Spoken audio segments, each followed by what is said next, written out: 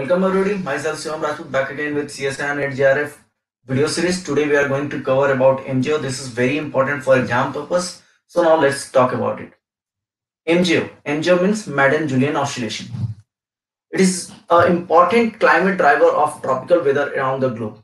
While El Nino Southern Oscillation and IOD dipole both changes the Indian climate on seasonal to the annual time scale, this MGO can change odds having wetter and drier period on a weekly to the monthly time scale. So what is MGO? What it means? It is a eastward moving zone of wind, clouds that circles the entire globe in the tropical region at around 30 to the 60 days throughout the atmosphere region. Like in atmosphere, it is 30 to the 60 days, while in a case of oceans, it is 60 to 65 days or sometimes 75 days. So this is the period of Madden Julian oscillation. Okay. So let's see about this. So I already told about this, right? This is a eastward moving zone of wind. So here we can see that it is moving from west to east in the tropical region around the globe. Now we can see here that it is a kind of you can say low pressure zone over here. That's why we have cloud, right? That means over here we have right now low pressure zone.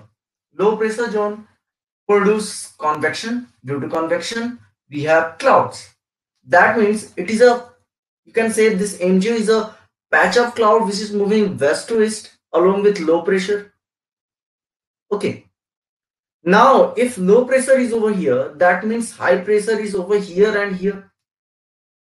And at the same time, if low pressure is over here, that means convection rainfall is there. Are you getting or not? We know that in this zone, in tropical zone, we have southerly trade winds, right? Which is coming from east to west. But this MGO is just opposite to that. Here, in the case of MGO, it is moving from west to east. So you can say that trade winds is coming like this from east to west, and MGO is moving like this. But MGO is not present at all time on the globe. It is a site specific, you can say. So it is moving throughout the globe. So it produces a low pressure at a certain period, at a certain place. Right now, it is just above the Australian region. So trade winds over here now weakens due to presence of MGO. Okay. Now let's see. So these are associated with heavy rains and intense low pressure. Heavy rains and intense low pressure. Why? We know that if low pressure is found over the ocean, that means strong convection is there. Due to this strong convection, we have a kind of a cumulonimbus clouds. We have a kind of a thunderstorms over there. Now, due to this thunderstorms, cumulonimbus clouds, we have a large precipitation. So whenever it passes through a region, this region is affected by heavy rainfall, lightning effect, low pressure and all. Getting? And in the same time, nearby regions are associated with high pressure regions. You can say anticyclonic condition. So here we have high pressure region, here we have high pressure region, high pressure, high pressure. That means over here we have anticyclonic condition, and here cyclonic condition if it is over the ocean, let's say. Okay. Now here we can see that the ahead and behind are the dry regions. I already told you that if high pressure region is there, that means there is no convection at all. There is no vertical upliftment of air. There is a sinking of air. And a sinking of air never forms a cloud, right? So here we can see that due to this intense precipitation, the region becomes green. That means vegetation is more over that period of time. At the same time, here high pressure region. That means no cloud. No cloud means drought like conditions. You can say if there is a monsoon and suppose here we have monsoon. Monsoonal trough is over here. At the same time MJO comes there. So suppose we have monsoonal trough. Monsoonal trough means what? Heavy precipitation. Monsoonal trough. And right now due to the MJO, it coincide with this thing, high pressure zone. Now due to this high pressure zone, there is a break in the monsoon, right? So it cause break in the monsoon. It cause, if it is over a area for a large amount of time, that means it produce a drought like condition over there. Dryness will be more, anticyclonic condition will be more. Now monsoon trough, a region of heavy precipitation, we know that these are the region where heavy precipitation. What is this monsoon trough? It is basically coincides with the ITCZ. If ITCZ is there just below the trough region, that means strong convergence is there. More the convergence, more the evaporation forms more clouds and heavy precipitation will be there. So if it coincides with monsoonal trough, that means over that period of time we have a flood like condition. Right now it is a monsoonal trough only, but in the next photo here we can see that it coincides with MJO. Suppose this this low pressure zone or monsoonal trough is over the Australia. At the same time, this MJO comes from the Indian Ocean and coincides with this low pressure zone. Now this low pressure zone along with this MJO produce intense clouds. Already clouds are there due to this thing, monsoonal trough. Now due to this MJO, clouds are intensified. Are you getting?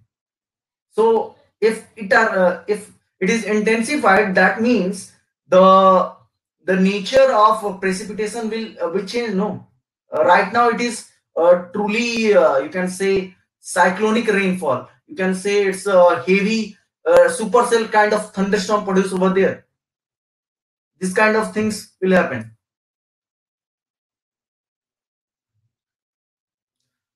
Again, these symbols are basically symbols of cyclone. We know that if clouds are there, that means at the Earth's surface we have low pressure. Low pressure means high temperature. And high temperature, if it is more than 27 degrees Celsius, that is very conducive for the formation of cyclones. We know that if cyclone is there, that means maybe there is a presence of MJO. It is possible. It is quite possible. We know that for the formation of cyclones, we need 27 degrees Celsius plus temperature, right? And MJO is also associated with this kind of temperature. But the thing is, if MJO is very close to the equator, we know that at equator the Coriolis force is 0. So cyclones can't produce. Cyclones only produce if MJO is away from the equatorial region, away from some 5 degree north or 5 degrees south. In that case, we have cyclones associated with MJO.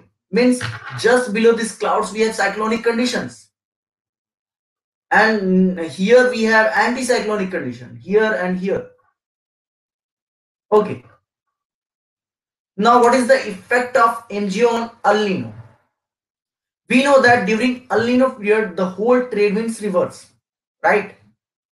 Means during El Nino period winds move from west to east, and even in the MJO winds moves from west to east, and it completes a cycle in 30 to 60 days in the oceans and on the land, or 30 to 60 days on the atmosphere, or in ocean it is from 60 to 75 days.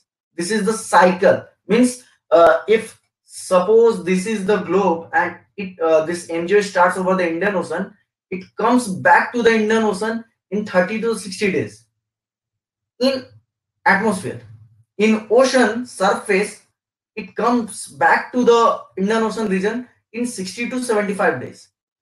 Now here we can see that it is moving from west to east, right? This El Nino. During El Nino period, the whole trade winds reverse.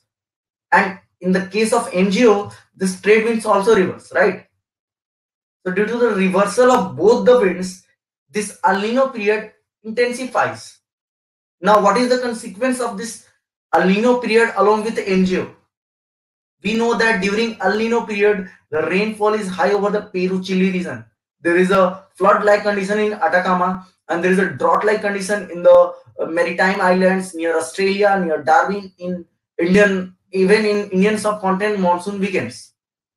Now it is associated with MJO. Due to a MJO association with El Nino, these things becomes highly intensified. Means in that case, in that year, India and the nearby countries like Australia, Java, Sumatra, they suffer from the heavy drought-like conditions. There is a forest fire in this part near Java, Sumatra, and Indian subcontinents. While in the Atacama Desert, there is a flash floods, very like you can say the rainfall, the amount of rainfall is very high over there.